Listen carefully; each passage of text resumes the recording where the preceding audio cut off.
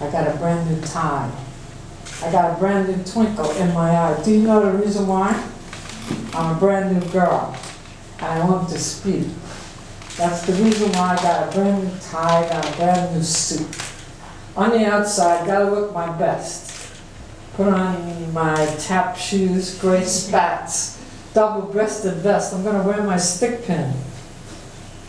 I'm gonna have a whirl. I got a brand new tie.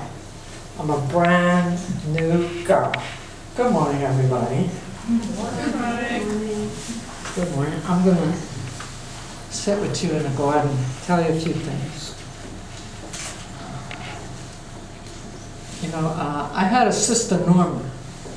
I knew she was my sister because when she died, I had an ischemic infarction, or in poetic terms, a stroke in my pons, pronounced like the Fonz, who my sister Norma loved a lot.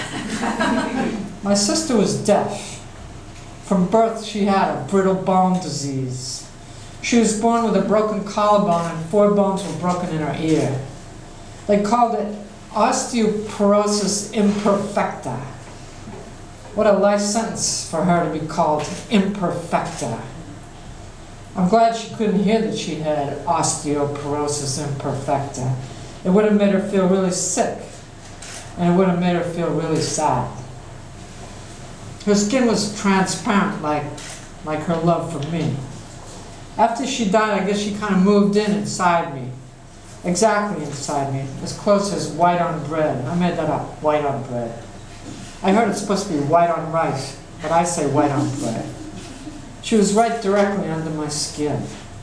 I mistook her blue veins through my skin for mine. I kept her well protected when she was inside of me. After my stroke is when they found her on my MRI, right next to the dark spaces left in my brain. They removed her carefully and gave me lots of prescription drugs for the pain. After the operation, I felt lighter, not inspired much by anything. Lightweight, dull, and then I felt a huge loss, along with that certain kind of emptiness that I had never felt before. My neck didn't seem to get so exhausted holding up my brain. Her delicate removal left me bereft for someone who I didn't even know that I had. I was wet one day and then I was dry the next. I had lost a wet, juicy place inside me.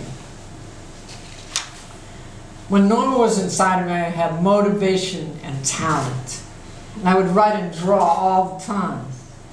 The feeling that sometimes I was Tina Turner and a Buddhist must have come directly from her. She was high-waisted and long-legged like Tina Turner, and she liked to sing. She gave me the feeling that I could fight like Angela Davis. I could suffer and paint like Frida Kahlo.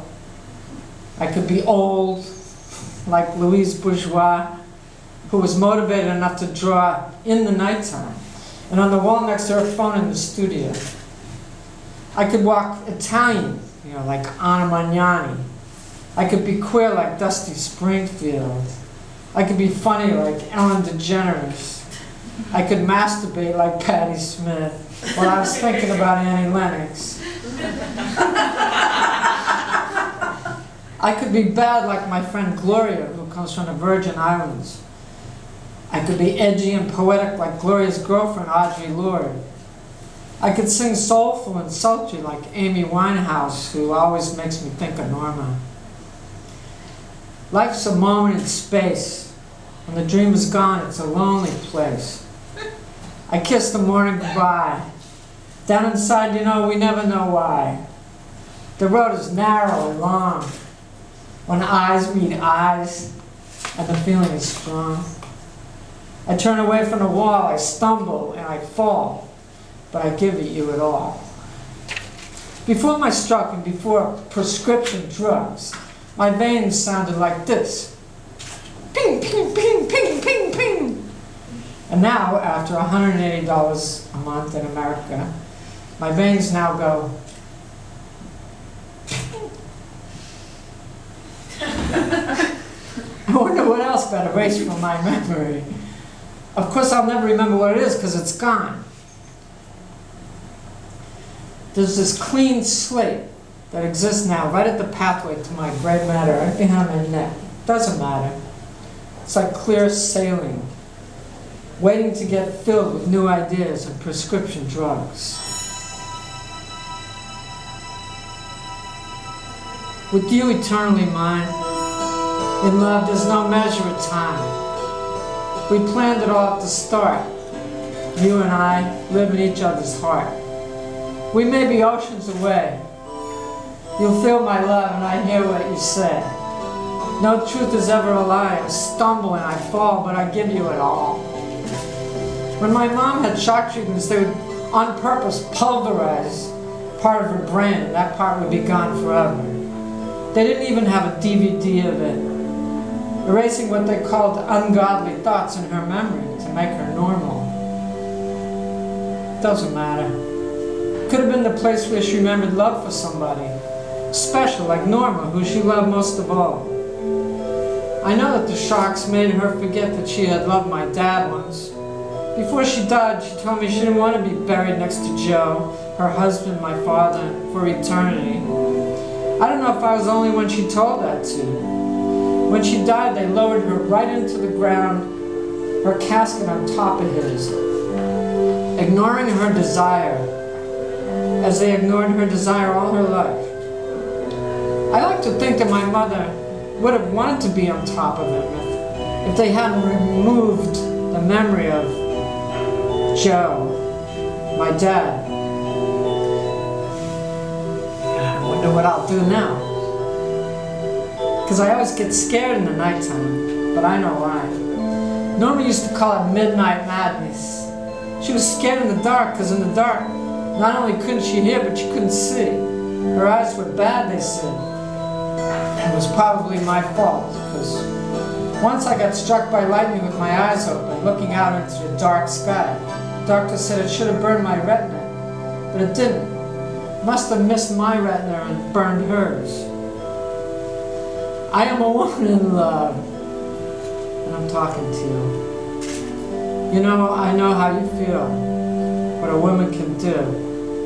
It's a right I defend, over and over and over again. Sometimes trying to go to sleep, I would feel Norma wrestling inside me, trying to get comfortable.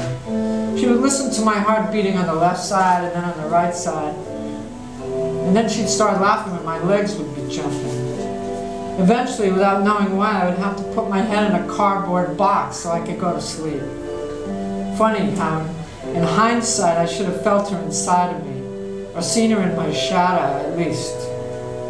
I spend so much time now sitting and thinking or lying and thinking about her. Sometimes when my thoughts won't stop, I stand up really tall and I let all my thoughts drift down to my feet and my ankles. Mortality is on my mind, heavy on my mind, in the shadowy part of the brain where Norma used to be. You know, I don't want to be Mr. Hindsight like in South Park. You know, he shows up in tragedies and lists all the things that should have been done in order to avert the tragedy. Mr. Hindsight can fly and he's considered a superhero. There was this fire with 14 or 13 people trapped at the top of a building,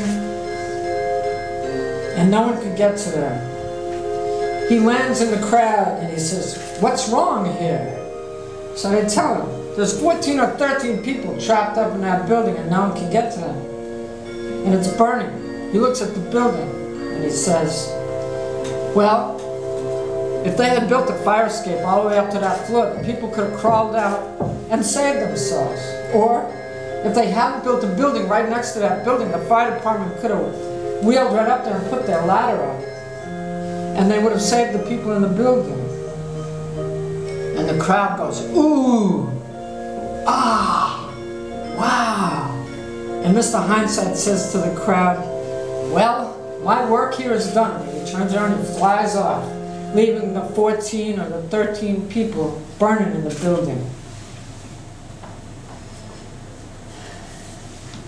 You know, life's a moment in space. When the dream is gone, it's a lonely place. I kissed the morning goodbye. Down inside, you know, we never know why. The road is narrow and long when eyes meet eyes. The feeling is strong. I turn away from the wall. I stumble and fall, but I give you it all. I'm a woman in love, and I know how it feels.